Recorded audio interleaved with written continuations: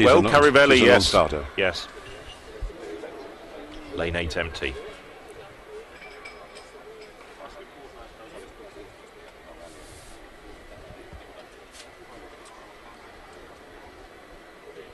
So just 6 women in this heat now, after the absence of Carivelli.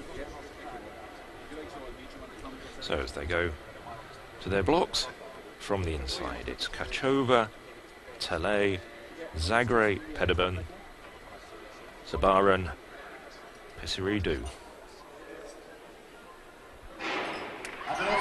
Well, out very quickly, as you might imagine, it's Alina Talai. Also running well, Pedersen in lane 5, but it's 1-2, Talai, Pedersen, 8:04 unofficially, same time as the first heat.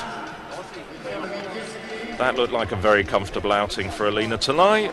Didn't really have to work too hard there, just make sure everything fell into place technically.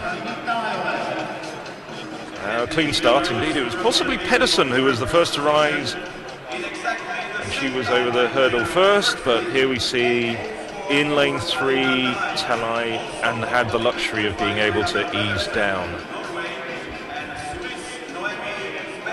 Just looking as they went through the line there, taking the third automatic qualifying position was Zabaran, the Swiss runner. But there we see Alina Talai confirmed at 8:04.